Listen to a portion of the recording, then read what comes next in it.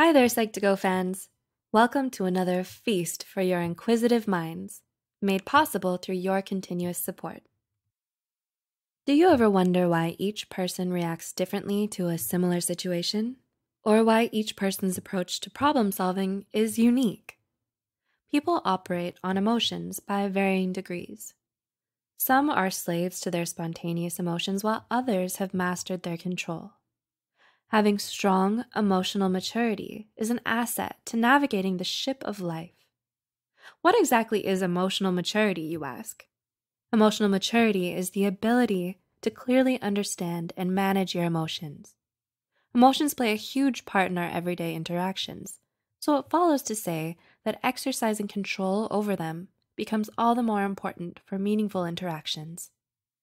Here are 7 signs of emotional maturity. 1.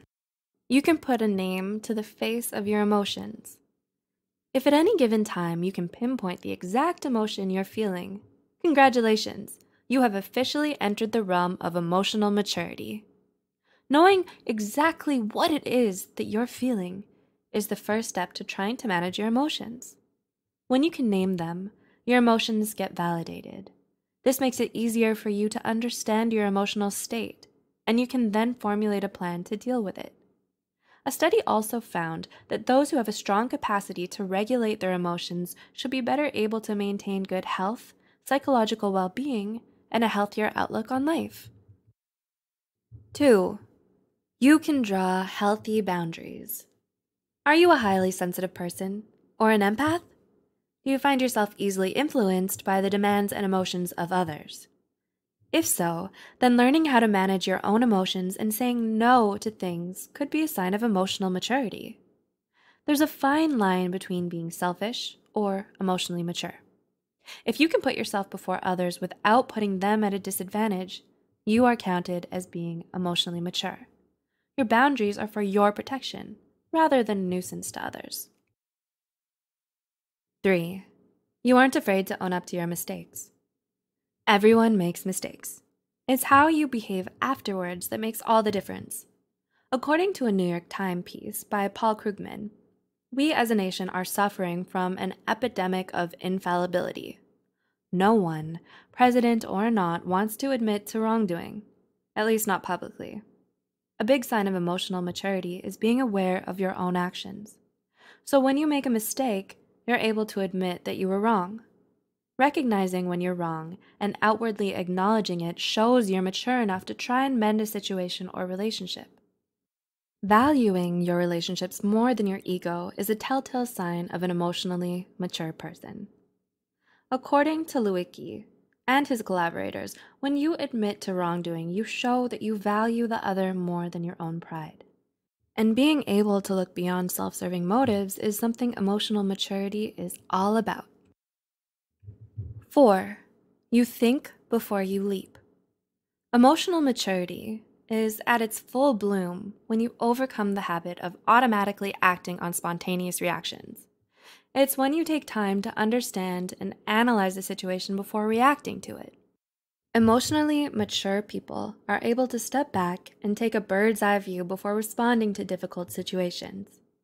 According to Psychology Today, emotionally mature people are able to control their impulses and are less prone to emotional outbursts and aren't quick to anger. They do not lose their cool in the face of adversity. Rather, they determine how to react through thoughtful deliberation. This is an added feather in their cap of maturity, as they're less likely to do or say something they'll regret later on. 5. You have more success in getting your point across. According to a study, emotionally mature people have an effective communication style. You are aware of your needs and wants and can convey them to others in a healthy way. You know what you want and are able to express it. You can get your point across as there is no conflict between your thoughts and actions. Emotionally mature people have a good feel on the how, when, and where the optimal time is to express their emotions. You feel your emotions instead of becoming your emotions. This is what brings stability and objectivity in your communication with others. 6. You are self-aware. Emotional maturity is not intellectual. Rather, it's a higher state of self-awareness. It goes beyond intelligence and includes our senses, intuition, and heart. Self-awareness refers to the capacity of becoming the object of one's own attention. The self is defined as an integrative structure comprised of cognitive and emotional elements. When you are self-aware, you can focus on your emotions more clearly. A clear understanding of your own emotions leads you to acknowledge your needs. You have confidence and don't necessarily need validation from other people in making your decisions. And 7, you know how to listen. Since emotional maturity comes with empathy, it automatically makes a person a pretty good listener.